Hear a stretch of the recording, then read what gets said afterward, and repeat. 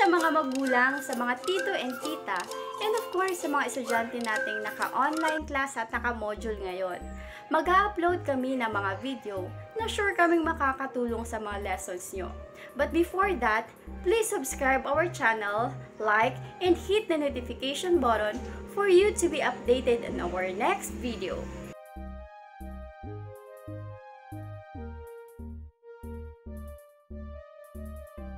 A few moments later.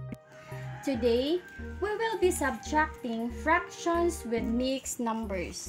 So, let's try 5 1/6 minus 2/3. Huwag niyo napansinin yung writing ko ha. So, by examining our fractions, it has mixed numbers.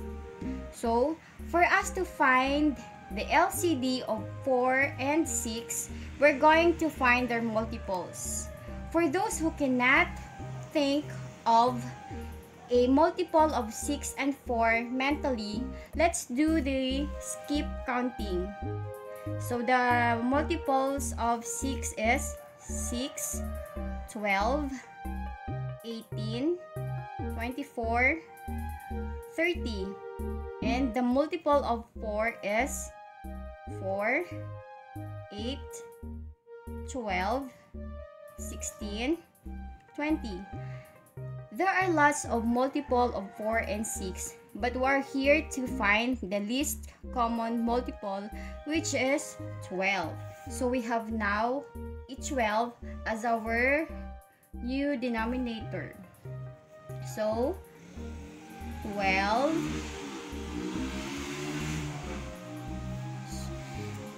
For us to find our new numerator, we're going to divide our new denominator from the old denominator and multiply it to our old numerator.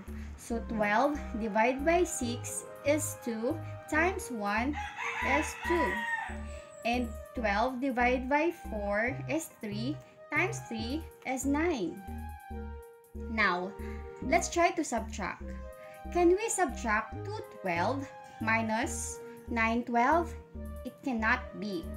Since we have here a whole number of 5, let's borrow 1 from our whole number. So 5 now here will become 4, and the 1 we borrowed from 5 will be combined to 2 12s. Now, how can we combine 1 and 2 12s? It's simple. Let's do the times and plus. Times and plus. Now,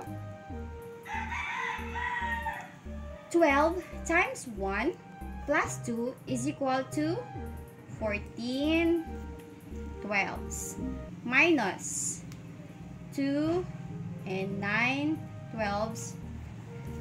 Then 4 minus 2 is 2.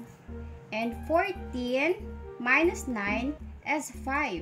Copy the denominator and we have here the answer, which is 2 and 5 12s. Thank you for watching.